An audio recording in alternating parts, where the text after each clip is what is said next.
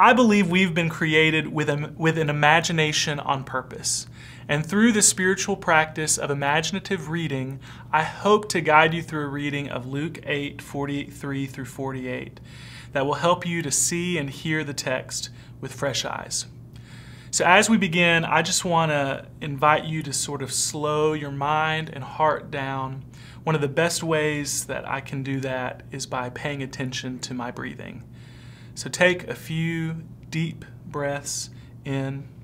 You might imagine that as you're breathing in the very presence of God, because we know that every breath that we have comes directly from God.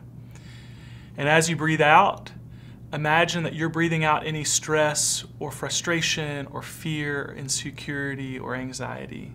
Just imagine it leaving your body. Take a moment, pause the video if you need to slow your heart and mind and connect with God.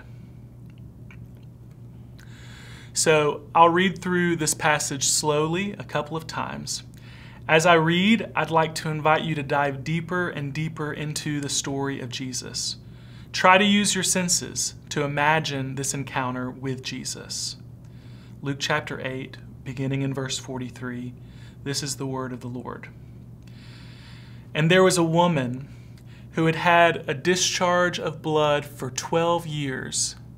And though she had spent all her living on physicians, she could not be healed by anyone. She came up behind Jesus, and she touched the fringe of his garment. And immediately her discharge of blood ceased. And Jesus said, "Who was it that touched me?" When everyone around denied it, Peter said, "Master, the crowds surround you and are pressing in on you."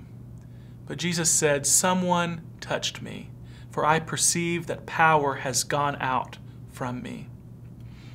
And when the woman saw that she was not hidden, she came trembling and falling down before him, declaring in the presence of all the people why she had touched him, and how she had immediately been healed. And he said to her, "Daughter, your faith has made you well. Go in peace." So as we read through this passage again, I'd like to invite you to sink deeper into this story. What exactly do you feel? Is the weather hot? Do you feel a breeze? Can you feel the ground under your feet? The fabric of the clothes that are around you? And what do you smell? Do you smell animal smells, body odor? Is it a dusty day? Do you smell food from the market? Try to imagine those very smells. And what do you hear? The loud voices of the crowd, animal sounds, birds, the voice of the disciples arguing with Jesus. Do you hear the voice of Jesus? And what do you see? Is the sky blue? Do you see the crowd, the disciples? Do you see the woman touching the hem of Jesus' garment? Do you see Jesus? Where are you in this event? Are you in the crowd? Are you standing beside Jesus? Are you the person in need of healing? I'll now read through this story one more time, and I want to invite you to take a moment to watch this event take place. What does Jesus look like to you? What do you notice about his eyes, the way he talks to people, his clothes? How does he walk? And there was a woman who had had a discharge of blood for 12 years.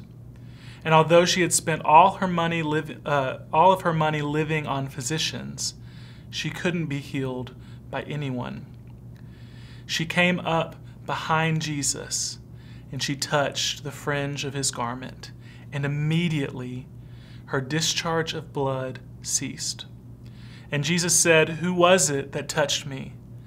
When everyone denied it, Peter said, "Master, the crowds surround you and are pressing in on you." But Jesus said, "Someone touched me, for I could feel that power has gone out from me."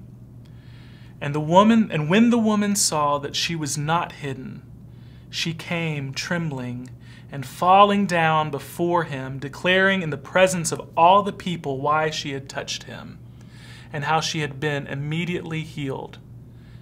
And he said to her, "Daughter, your faith has made you well. Go in peace." I want to invite you to stay in the moment there and allow everything else to fade. The animal noises, the dust, the people. Everything is gone but you and Jesus. I want to invite you to go to him. Sit beside him. How do you respond to Jesus' presence? Do you talk to him? Do you cry?